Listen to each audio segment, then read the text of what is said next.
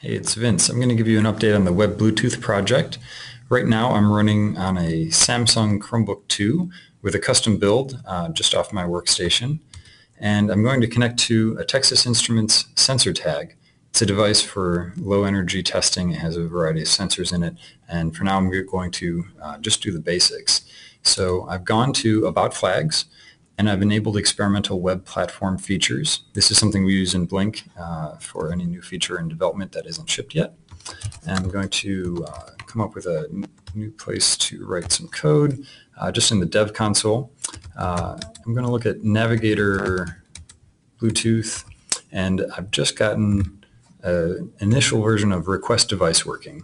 Soon you'll be able to add filters for the services that you want to find in a device, but for now it just returns the first device the system has identified.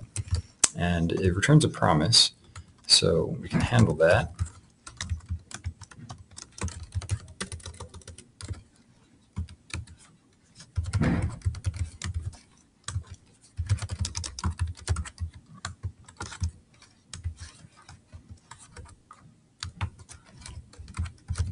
And just in case there's an exception,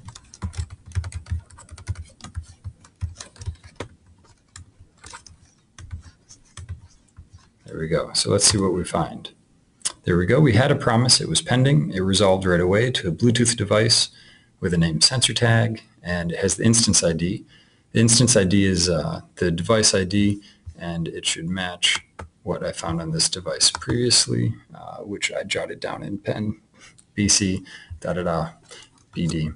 All right, that's the demo. It's simple so far, but now that I've got the initial code path working, I'm looking forward to expanding it pretty quickly. Thanks.